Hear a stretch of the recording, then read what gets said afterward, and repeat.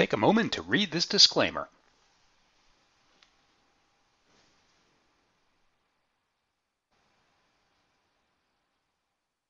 Welcome to Zen HVAC, micro training video series. What you need to know, when you need to know it, in 10 minutes or less, guaranteed.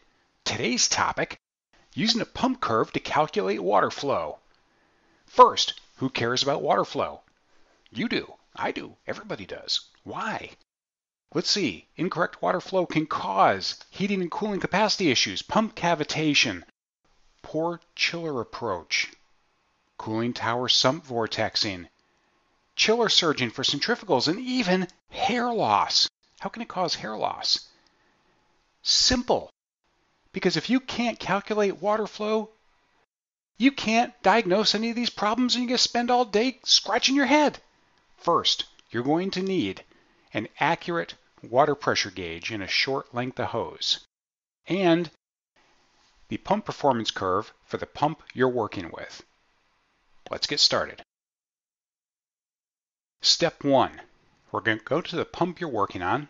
We're going to find the information tag and we're going to write down the manufacturer, the model number, the impeller diameter, and the motor RPM. Step 2.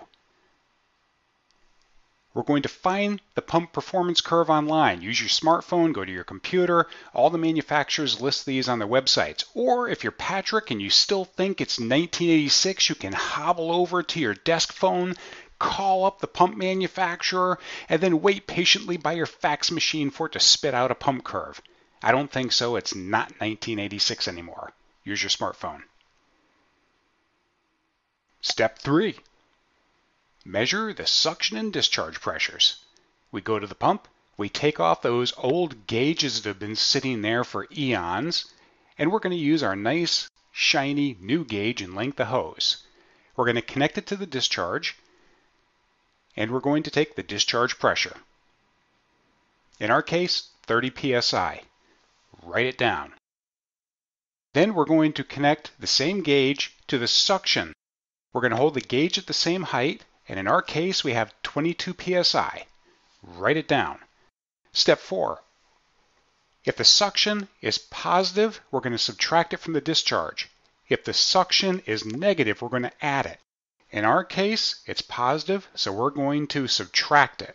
So 30 psi minus 22 psi equals 8 psi. Pretty simple so far, huh?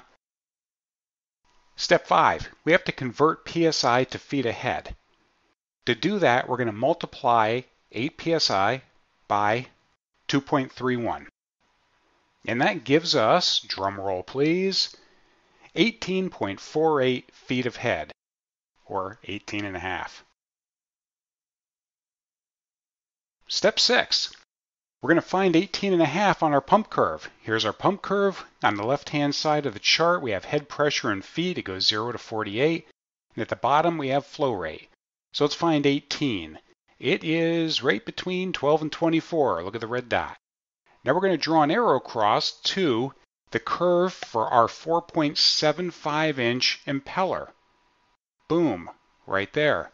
Now we're going to draw an arrow down to GPM.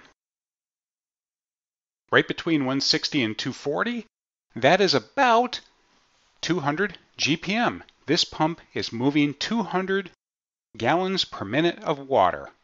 That was easy.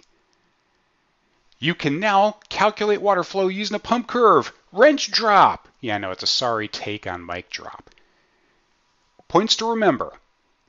The pump needs to be running at 60 Hertz. If it's got to drive, it's got to be up to full speed. All valves need to be open. 2. Be sure you're using the correct curve for the pump. That means RPM, impeller diameter, and manufacturer, of course. Use one gauge for both readings, holding the gauge at the same height for both readings. 4. If the suction pressure is positive, subtract it from the discharge. If the suction pressure is negative, add it to the discharge. That's it.